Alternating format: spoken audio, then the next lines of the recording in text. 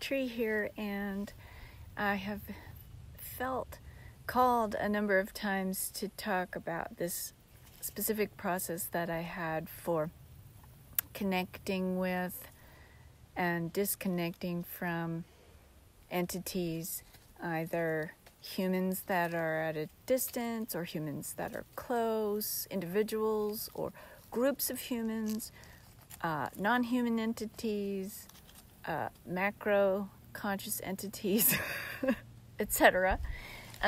So any of your metaphysical contacts that you want to make, what I learned was that it's very appealing to connect to and request additional streams of information, but that we can become easily sort of excited and enthralled by that, and sort of even maybe become addicted to having all these streams and feeds of information coming to us from non-ordinary sources, and that we can get addicted to that, and burnout and overwhelm can come pretty fast when we don't remember to disconnect from something.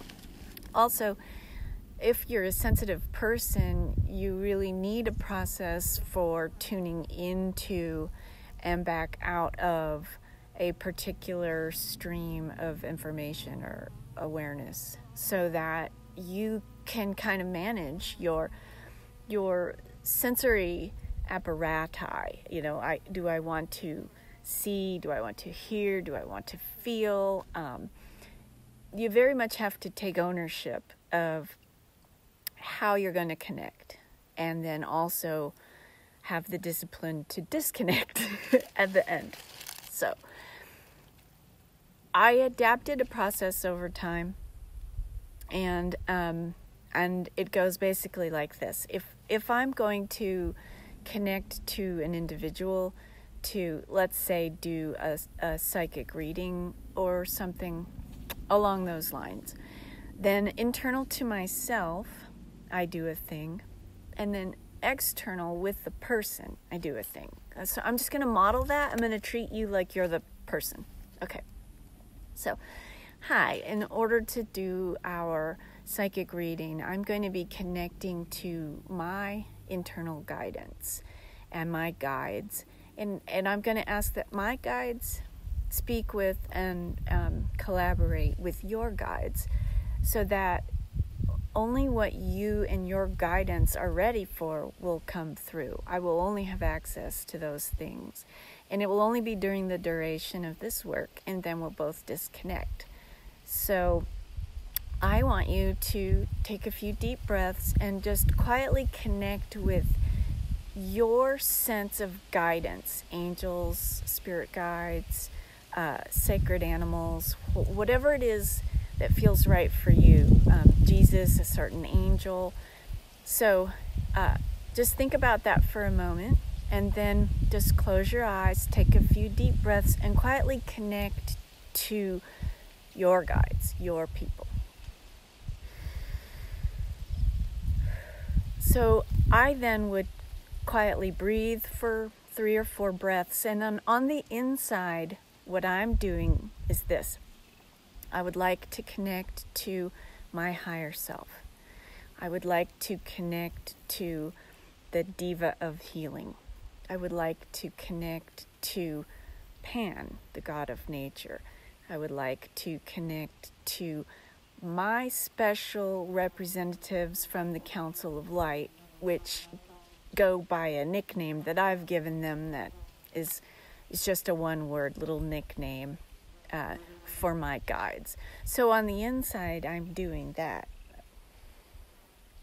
And I'm asking one at a time, and I'm sort of feeling them log in, if you will. So when I take a deep breath and ask to connect to my higher self, there's a little shift, just a very subtle shift. And so I'm going to just model that for you out loud. I would like to connect with my higher self. I would like to connect with the diva of healing.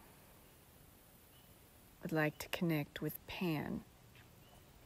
I would like to connect with the MAP Cinnamon team. There's my little nickname. Then I take a deep breath, and I sort of imagine that my higher self is the facilitator. She's convening a meeting. And since I instructed you to do the same before we engaged in our psychic reading, at this point, I would then, after we've both connected, I would say, okay, we're both connected. So my higher self is a facilitator, and she's talking with my guides. She's talking with your guides, and she is the mouthpiece that's coming through to me. There was a point in time where I tried the form of channeling where you allow the entity to use your mouth or your hands or your body, and that was interesting and different, but it turns out it's not 100% safe for the local organism to allow entities so much access. And I can talk about that at another time if someone's interested. So let me see where I was. So then we're connected, and my higher self is going to be the only voice that I have to listen to, and she is connecting with you, your higher self, your guides, any related entities that we've called in. And this is for some one-to-one work, like a psychic reading or a healing. At the end of the work, which, could be 20 minutes or an hour later, it's a session. We're either face-to-face or we're at a distance. But when the work is over, I then invite you. I say, okay, so we're complete here, and I would like you to take a few deep breaths and give thanks to your guides, and then ask your guides to disconnect from my guides. So then while you're quietly breathing, I'm quietly doing the same, and I'm saying, thank you. You could say I disconnect, or you could have your own set of words. You just need to be consistent. So my particular way is sort of a thank you, as in like thank you and goodbye. So I would say, and I'm going to leave my highest self to the last. Thank you, Pan. Thank you, Diva of Healing. Thank you, MAP Cinnamon team. Thank you, higher self. And then it's just little old local me and little old local self you, and our guides and all of the extra energies have been put down. That, if we've been doing a lot of certain kinds of work, have other things that need to be grounded and put back in, but this video wasn't about that, so I'm going to try not to get distracted. Okay, and then for groups, it's similar, but it's different, and I have to make a separate video because this will take forever to upload, so I'm going to do that as a part 2. Thanks, I'll be right back.